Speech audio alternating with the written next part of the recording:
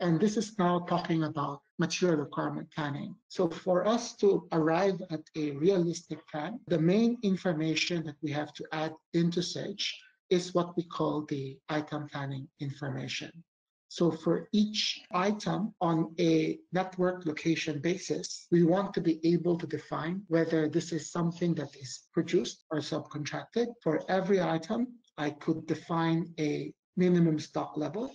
So some people call this safety stock, but we call it minimum stock. It's the same concept. The system will make sure that our stock levels will not go below this minimum stock. We can define minimum order quantities. So for internal production, this could be the batch size that is most ideal for the production process. If we're talking about a raw material that you buy, this could be the vendor telling you that you cannot order less than this quantity. We also have order multiples, and this is typically defined by the pack size. So maybe one pack or 1 dozen, so you cannot order less than a dozen. For things that are manufactured, we would be able to define manufacturing lead times. So notice I have 2 lead times here. I have the setup lead time in terms of number of days, and I have here the manufacturing run lead time, which is in terms of number of days per piece. So as the order gets bigger, the longer the lead time. For things that are purchased, so let's say PM001, it would be defined here as purchased. Everything else is the same, except that for lead time, we would now be limited to an order or purchase lead time. So how many days does it take us to process an order, send it to our vendor, have them confirm, deliver to us, go through quality control, and put on a shelf. So that's the definition of a purchase lead time. We also have here a function called schedule. So if needed, we can actually define certain items to be planned on a lot per lot basis. So that means every demand line can trigger a plan recommendation, or it could be on a scheduled weekly or monthly basis.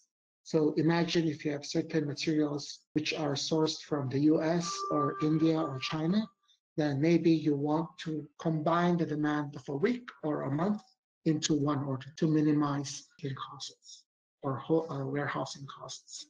So that's essentially the schedule function over there. So with that information, we can then go into a quick transaction where the first thing I just want to highlight is forecast entry. So here, this is just a way for us to create sales forecasts in Sage. So I'm just creating a quick example here. So here, let's say for date, say for April, FG003, I want to forecast a demand of 99, and then I'll just create one more line here. So let's say on May 1, I have another demand for 111. So this is just a quick example of a forecast, but obviously in the real world, typically we expect this information to be imported from Excel after you have gathered it from the sales and operations people. We can then trigger a planning run. So this is now the planner calling out the network. So let's say this is Southeast Asia for forecast. Did I put 2020? Actually, it should have been 2021, but let's just assume it's 2020. And then I can trigger the planning run. So this is now generating the MRP plan for us automatically. You can see here several options, whether to include stock in Sage, purchase orders from the PO module, purchase requests, manufacturing orders, as well as sales orders. So all of those could be factored in. Forecast can also be consumed by sales orders if we want it to be. But the end result is the system is making a demand supply analysis and generating a production plan for things that needs to be produced and creating an automatic purchase plan for things that needs to be purchased. So after generating the MRP plan, I can then call out the plan for network 1 up until, let's say, May, only for items with planned orders. I can then extract this information. So it could be that we have 10,000 items, but the system only requires us to create a plan or an action for these items. So if I look at FG003, I would see here a summary information that we have 19 on hand, 171 incoming, demand of 195. If we don't do anything, we would end up with -5. There's a forecast of 210, and this is why the system is recommending the production of 320 to end up with 105 to meet minimum stock levels. So that's what the plan is telling us. If I go into the detailed inquiry, this is now showing us the exact documents that created that demand.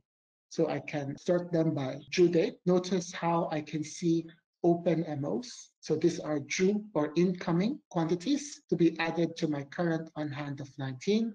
I can see demand in the form of sales orders as well as demand in forecasts. I can then see here the system creating planned orders, telling me I should be producing how much to be due on what date, and to consider the lead time, it should be started when. For me to get something on April 1, I need to start on March 31. So that's essentially what the system is telling us.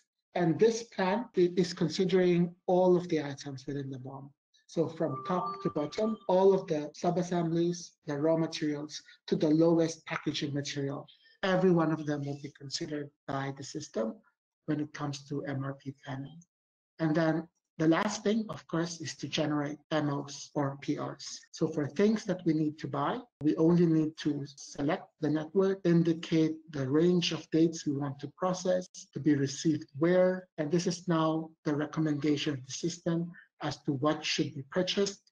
I can just select which ones to follow. We assume that the planner knows best, so they can change the dates as well as the quantity. By clicking on post, this would then create a request in Sage. So from the planner, this plan information is transmitted to the buyers in Sage PO, and it's just a matter of converting requests to a PO. The same is for manufacturing. You can see there that there is a generate MO step, and this is now creating the same MOs as we discussed early on. Now, that's on the planning side.